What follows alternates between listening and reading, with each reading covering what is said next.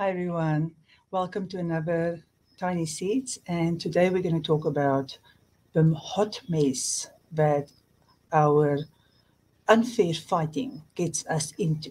And our problem is we don't actually even know what is unfair fighting because this is just the normal way we behave and the people around us.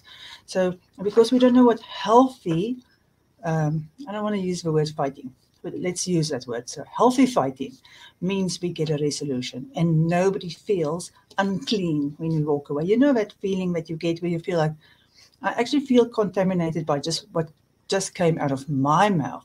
Never mind all the hurt that I feel that has been inflicted on me. Just what came out of my mouth makes me feel like I need to go take a shower. I don't feel empowered. I don't feel like there's a resolution. I don't feel like I actually managed to get somewhere.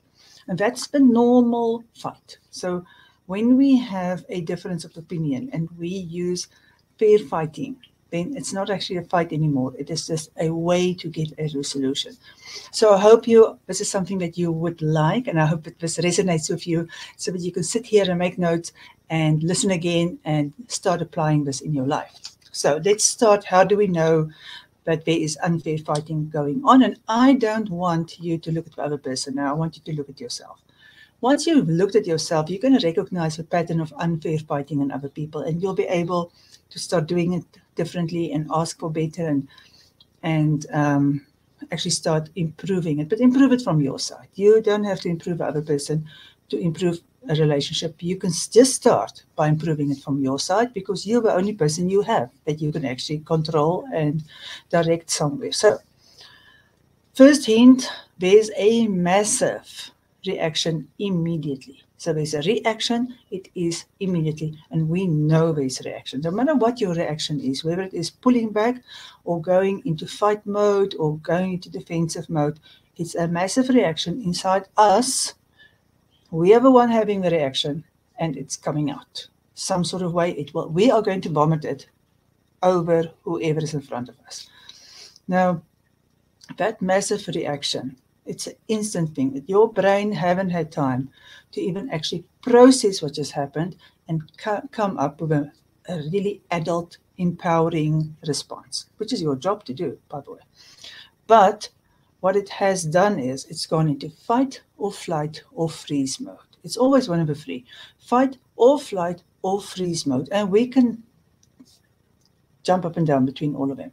But normally when we have a reaction, it's going to depend on the trigger that you have. So some of us have got a trigger when somebody blames us, we're going to go into freeze. And some of us has a trigger that if somebody blames us, we're going to get into fight. And some of us, when somebody blames us, we're going to go into flight mode. So none of these things you can control which button is going to do what until you become aware. I have this button. This kind of thing causes me to react in this kind of way. Now, that's the amazing thing because you can control it so that you don't have these unfair fights anymore. Because why are we having fights? We're having fights because there's something we don't like. There's something we want to change.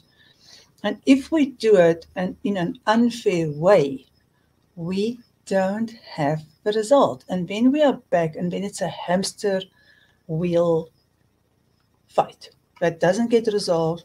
We don't get anywhere with it, and we don't actually get the result that we so deeply desire. So we're going to have that fight again. And it's going to be ugly, and we're going to not feel clean when we're done with it. So having a big reaction is notice that you are having a big reaction. And then learn from your side not to have a big reaction. Buy yourself some time. Say, I want to have a big reaction. Learn to regulate your emotions. You're not supposed to have big reactions, and you don't have a right to vomit your own story over everybody. Now, if you have fight or flight or freeze reactions, these have nothing to do with the other person. It's all about you. This is your amygdala, your subconscious, that has an immediate reaction to an unresolved hurt. This is why you've got to work with your hurts and find somebody who can help you and find ways to get through it. The easiest way to do it is get my book, Hamster Wheel Relationships. Where did I put it? because you either go and get counseling and let somebody help you. Oh, it's very dark. Let me see there. So, or because you can't do all of this for yourself. You can't see your blind spots, and you think you're just entitled to these reactions because somebody else did something wrong. But those questions in there are the right questions. They're going to make you pay attention to yourself, which is what you're supposed to do. So you're supposed to learn as an adult how to regulate yourself so you don't go vomit all your feelings, because your feelings are going to come out like this. You're going to be mean. You're going to say stuff that's personal. You're going to attack. You're going to defend. You're going to withdraw. You're going to blame somebody. You're going to guilt somebody. You're going to shame somebody. You're going to judge somebody. And you are going to say mean things. You are going to really contaminate the relationship with the mean things that comes out of your mouth sooner or later and not resolve anything. So that's number one, big reactions, unfair fighting. Nobody can resolve a fight if it's only even one person having big unfair reactions. You can't resolve it. If there are two people having big unfair reactions, you are both utterly in powerlessness and you cannot move forward. And this relationship will go away sooner or later because it's not based on adult ways to solve problems. We all have to solve problems. We can't just arrive in a relationship with another human being and there's not going to be problems. Of course there's going to be problems, and life is full of problems. So we have to get the adult skill of solving problems. That is why we are supposed to have fights. Like I say, once you know how to do it, they are not fights anymore. They are a way of getting a resolution. All right, so let me see. What did I put on next? Okay, now, the second thing, which is unfair fighting, is when you have wishful thinking, but you didn't actually ask. You think that something should be another way. People should know. People should know what you want. They should just know it, because but that's unfair fighting. If you have not actually asked for something, if you have not actually worked through a problem with somebody, if you have not stated your needs or what doesn't work for you, the other person is not supposed to mind read. You're coming from two different places. This little chicken is coming from that nest with those kind of eggs, and the other little chicken is coming from another kind of nest with those kind of parents. And everybody has their own experiences and whatever they inherited from their families for generations and generations, and their own DNA and their own makeup and own family traditions and ways in which our parents behave. My mother used to do that, it's natural for me. My father used to do that, it's natural for me. And then we merge and we have to learn. Ask. Be your own adult, ask.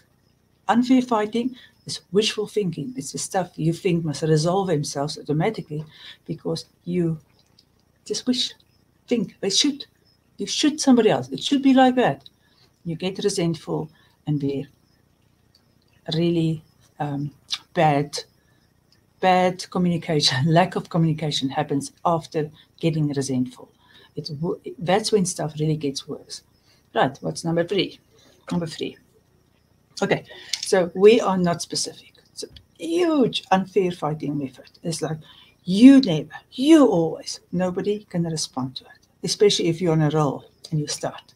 And it's this, and it's that, and this from 20 years ago, and this one, and that one, and this, and this, and this, and this. There's not even time for anybody to respond. And if I try and respond, then it's yes, but, yes, but, yes, but. So there is not one specific problem. The problem of today, that's the hint. Which problem do you want to solve? The one that happened today, not the one that happened last week, 2 weeks ago, 2 months ago. That time is over, gone. You missed your chance.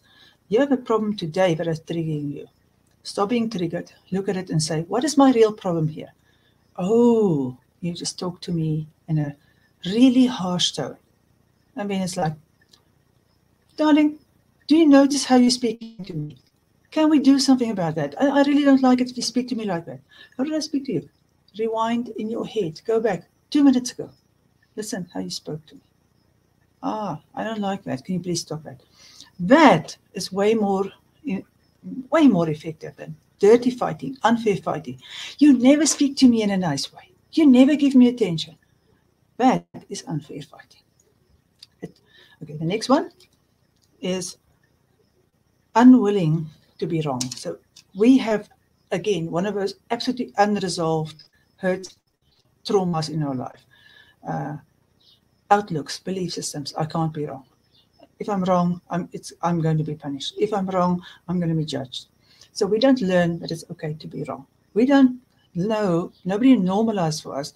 Everybody makes mistakes. It is normal. So we have to normalize it for ourselves. We have to be very willing to say, I was wrong. Let me have a do-over. I was wrong. Tell me how I can make it better. I was wrong. I'm not talking about let me be the carpet and walk over me and I'm always going to be wrong. But we are all wrong from time to time. And if we don't say, wow, I didn't know I was doing that, thank you. Or I hate that I was behaving like that and you were feeling like that. I really want to make it better. Or please tell me next time if you catch me and I'm talking to you in a harsh tone, because I don't want to do that. You are important to me. So many ways in which we can just say, I'm sorry, and not take responsibility for everything in the whole world and always feel that we are to blame. But actually, when we are wrong, realize we're not going to die. Our hands are not going to fall off. We can say, I'm sorry.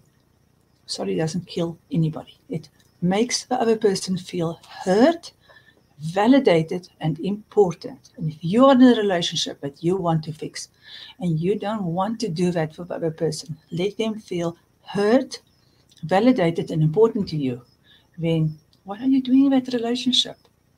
And I'm talking about all kinds of relationships, whether it's friends or family or love, our intimate relationships. It is important that we do this for each other. That's how we get it back. Don't sit and wait for the other person. Don't go into victimhood, which is the next one. So a lot of things make us go into victimhood. We don't understand we are our own adults. We don't understand the power of our voice and our choice. We don't understand that we are supposed to have our own batteries. And then we go around blaming everybody else. And when something happens that triggers us, again, that big response is going to be the victimhood. And we are going to vomit our victimhood over everyone. And we are going to guilt them and shame them and blame them. We're so sorry for ourselves. And we are going to feel the worst of anybody else. Because going into victimhood and vomiting it over other people is the most disempowering thing we can do for ourselves. We are not the victim of anybody else. We are adults. We get to choose. We don't have a right to blame people for our situation. We are the ones who make choices every single day. And if we don't make a choice, we make a choice not to make a choice. It's up to us to step out of victimhood and to take back our adult powers of a voice and a choice and to use it. Right, next one. An inability to listen. So if you are having a fight and you refuse to listen to the other one, it's usually not even, you won't know that you're refusing to listen to the other one because you will be so wanting to be right that you are actually not listening. So I say it's unfair not to want to listen to the other one. We don't know we do that. We just want to be right. And because we want to be right, we will not listen to the other one. And it's not about I need to be right. It's because I don't want to be wrong. Because I don't want to be wrong, I need to be right. I hope this makes sense. And that is an internal injury, another big unresolved trauma inside us that we're going to just vomit out on everybody else. Until you learn in fair fighting, you learn to listen to the other one. You don't have to like what they say. You don't have to agree with them. It's not fair until you stay quiet long enough so that you can hear what the other one says. If you don't do that, unfair fighting. Right, so this, I think, is a longer seat than normal. And I've talked very fast to get a whole lot of information in there. So I'm going to suggest that you listen again and make notes. And that you, there was one more. I need to add one more.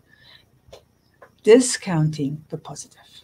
So discounting the positive is not recognizing what's good already, not thanking somebody for what they're contributing, but looking for the wrong and only commenting on the wrong all the time. And in your head, because you do that, if you do that, in your head, you don't understand that you are out of balance by looking at the negative. If you start looking for the positive and you start commenting on the positive and appreciating it, you are able to have way more fair fighting going on when you can say, yes, I recognize that you do that and amazing and well done. And thank you for making that effort. Now, I don't want to just keep on raising a bar anymore, but I just want to go back to my original point. Please just talk nicely to me. Please just check your tone. Thank you for all the other things you do. I recognize it. Thank you so much. I understand your love language is bringing me coffee and bed, and so I really appreciate that. Thank you. But none of that is really going to make a change to me while you're talking to me in this harsh tone. So that is, you can still say, this doesn't bother me. This bothers me. This doesn't work for me. But it is just so much more fair. It is so much better for ourselves when we stop discounting the positive. Okay, that's me really done now. There's my notes out of the way.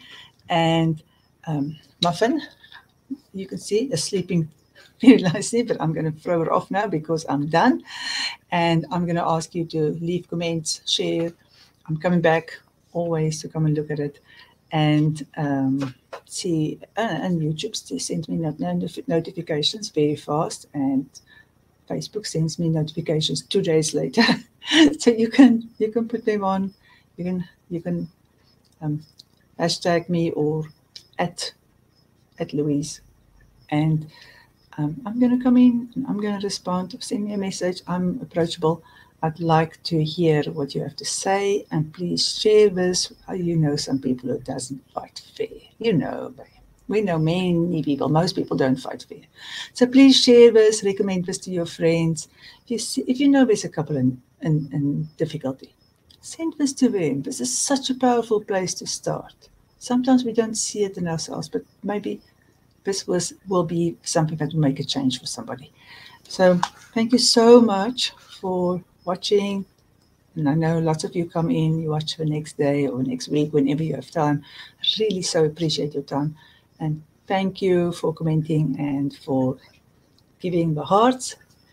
I love the hearts, you know this. And till next time, I'm going to send you lots of love. Find my video. And from me, Muffin and me, till next week, lots of love. See you soon.